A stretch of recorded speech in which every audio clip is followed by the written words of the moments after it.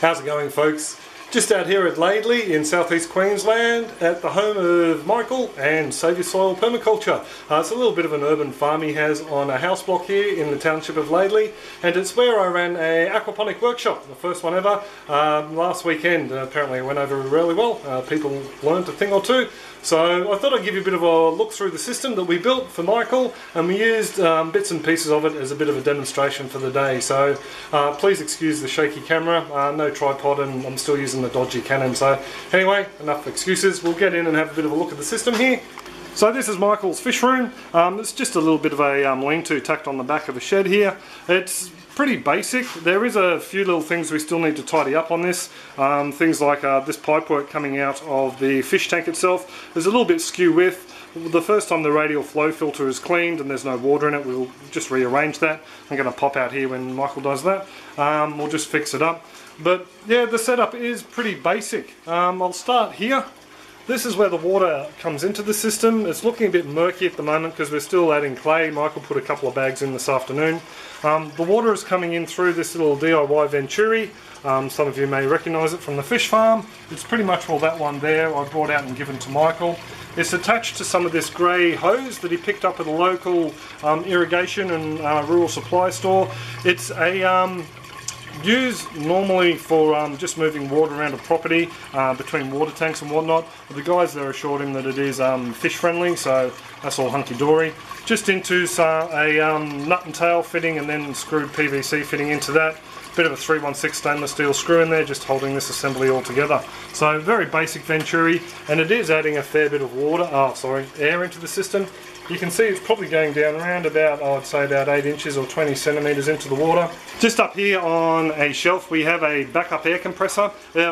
Running full time it runs 750 litres an hour into the system, so really that Venturi is not needed, but you can never have too much oxygen in there. The fish aren't going to complain whatsoever. This little jobby though runs 750 litres an hour into the water for the fish, but it also has 2 lithium-ion batteries in there. So with this jobby you've got pretty much around about 10 hours of backup battery time in it. The box says 40, but I'd pretty much will say no more than 10 hours. Ideally the power would be reconnected within an hour or two, so your fish can then go back onto your normal aeration through your Venturi or whatever. There are other backup designs. I've posted clips on them. They're on websites, little DIY jobbies. Enough of the air. The setup out to the sump tank is pretty much all the same as on my other systems. Just a slow pipe. Down the bottom there's an end cap with holes in it at the moment, mainly because Michael's going to be putting fingerlings in here, and this little slow end put on the bottom basically would allow fingerlings to be sucked up and out into the filter. So I've just got this, given Michael this one, and it can go on under the later date. He hasn't got any fingerlings in here yet. He wants Jade Perch. To kickstart the system I've given Michael some old crumble or 1mm pellet. It's just up in a jar up in there, and what he can do is throw in a tablespoon a day or a bit under a tablespoon a day, and that'll add fish food to the system. That'll break down, release ammonia, then the bacteria can colonise the media in the grow beds, start to process the ammonia, and basically get you, they call it cycling, get your system cycled. So when he puts his 25 to 30 Jade Perch in here, he'll have no problems with high nitrite or ammonia levels, and things will get off to a flying start.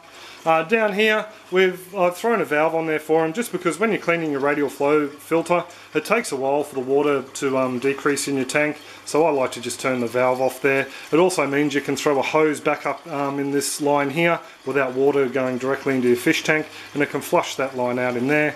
Radial flow filter, it's the same as any other radial flow filter.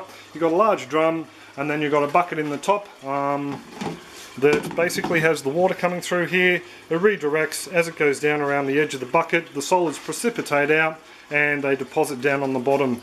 Now the flow rate in this system, I forgot to mention, there's an 8,000 litre an hour pump.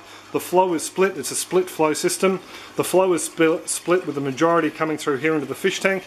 As you can see there's a nice healthy flow coming in, and then out through here to the radial flow filter.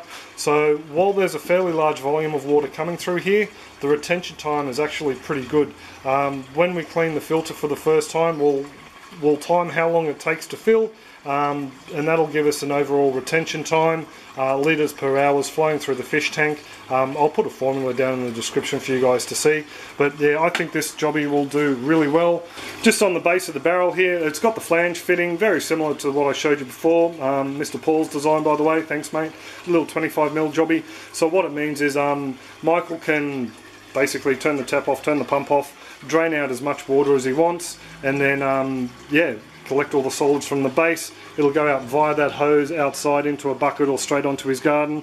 Bit of a garden out there, so the solids aren't going to waste. We discussed whether setting up a mineralisation tank and all that sort of thing, but yeah, Michael's keen just to have it go straight out onto the veggie patch. It will be used and it won't be going to waste. So there you go, there's a bit of a look in the fish room. I'll just actually show you over the back here.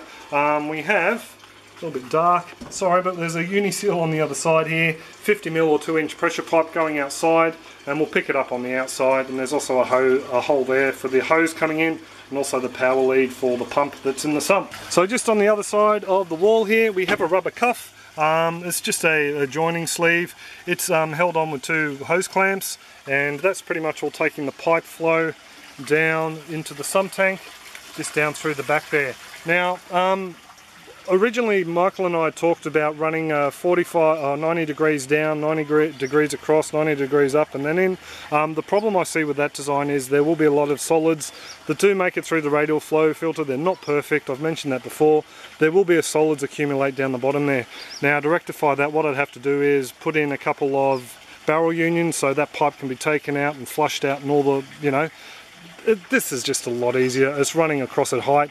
Also too, we're not worried about cutting off access because Michael would like to put a compost bay in here, and it makes sense because just around here, past Michael's feet, is the garden, and you know, as long as your compost is nice and close to the garden, it's a lot less work you have to do, correct? Absolutely. Absolutely. So compost bay will go there. It'll stop people running through there and kids trying to limbo under it and all that sort of thing. I'll show you the pipework at the back here. There's a lot of wire across the back here which we were cursing to begin with, but it does make a lot of sense, especially if you have a lot of kids coming around the place. It stops them getting in there and turning taps. I just noticed that tap's not full. We should turn that on. Just down here, this is all the hose work that is feeding back to the fish tank and also to the grow beds. It's looking a little bit messy at the moment. Probably some would think that. I think it's all right. Some of these things just need to be zip tied up and tidied up a bit, but you know, that's easy enough to do. Basically, we have the hose coming around from the pump there. It's coming here, the flow, the main flow through the line. Basically, the route of least resistance is going straight to the fish tank. I do like using these hoses because, as you can see, it does curve. No sudden 90-degree corners like you get with the PVC pipe. So it's just a little bit easier on the flow. All the fittings are held on with stainless steel clamps here. That just makes sure that basically they're not going to blow off. And because they're stainless steel, they're not going to rust when they get rained on. So just again, tracking the flow around from the pump out to the fish tank. Then we have a T coming up here with a tap that can turn it off. It's a master valve, as we do have a master valve for the fish tank too. And then we have them going up to the grow beds. Every grow bed has one of these valves on it, so we can adjust the flow into the grow bed. I'll just show you up here. And there's another one up here, and likewise on the other end. I'll just hop around the other side and show you how the water's going into the grow beds. Just up here, we've got the valve as I showed you before, and we've just got a couple of elbows just with a small section of that pipe, and they're held in place with zip ties. Michael's situated this one a little bit further in from the corner because he'd like to have a nice little hanging effect over the side here with some sort of plant using the edges, so it makes a lot more sense to have it over there. Nice and easy to get to, the hand around the back to adjust the valve. The system is set up on sleepers and Besser bricks. He's alternated the way the bricks are stacked, and that pretty much will just make them nice and secure.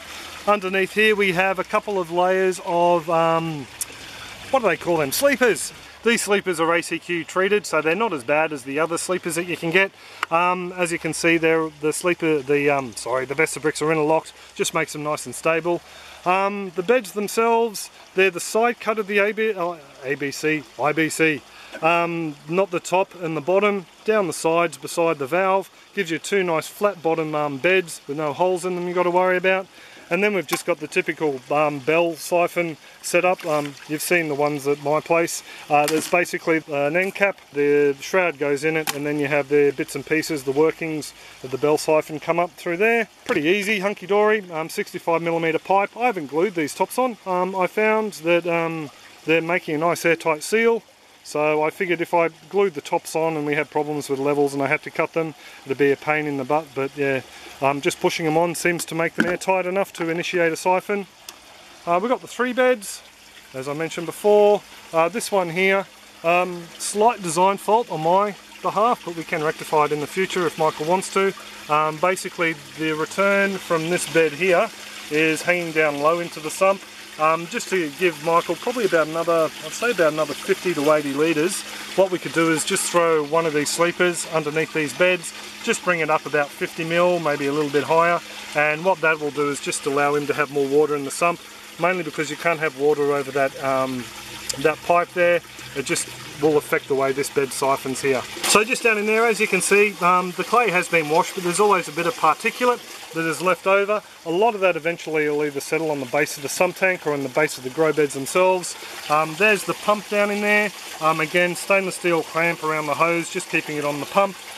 If there's ever an issue with blowing solids out of this, very easy. That unscrews from that fitting there.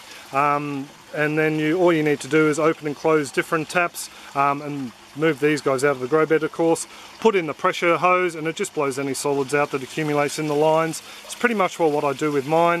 If later on, if Michael has issues with trying to clean the lines out, all you need to do is just cut them, put in a couple of nut and tail fittings, and that'll pretty much will make it easier to disconnect in different areas. But we had to talk about it, and at the time we were quite happy with just leaving it the way it is. But it's always something you can come back and adapt later.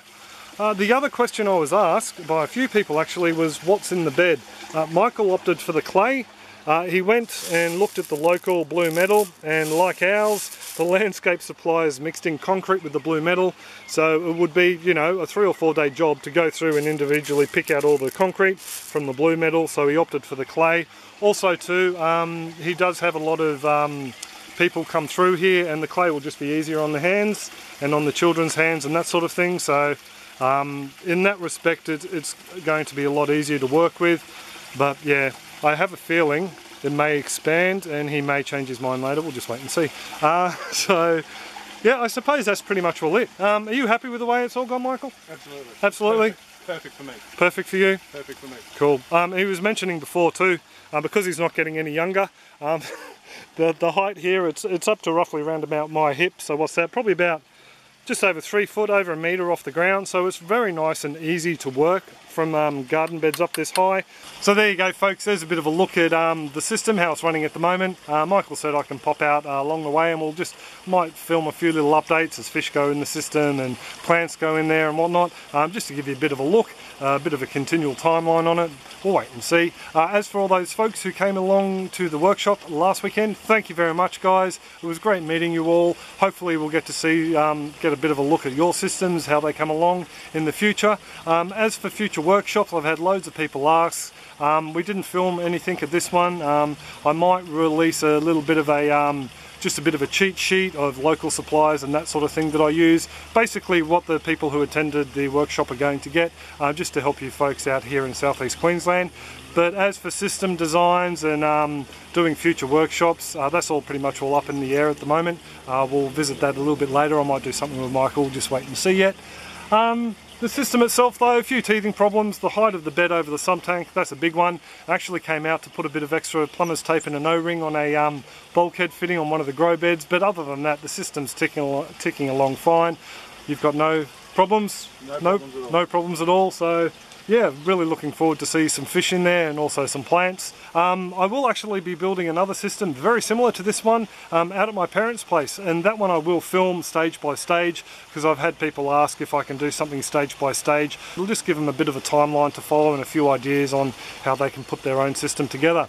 But anyway, I'll stop rabbiting on now. If you do have any comments, questions or suggestions, feel free to pop in the comments section below and I'll get back to you where I can. Also too, feel free to check out the thumbnails up there. They'll take you to different playlists on the aquaponic builds and vlogs and whatnot. Also too, feel free to subscribe if you feel like catching up on our clips as they are posted. You'll get an email and you can come along and see what we're up to, either at our place or somewhere else out and about. But yeah, I'll pretty much will leave it there. Hope everyone's enjoyed the clip. I know that you're all well and happy, and I'll catch you next time. Cheers, folks. Did that sound alright? It did. It did? It did. It sounded fine.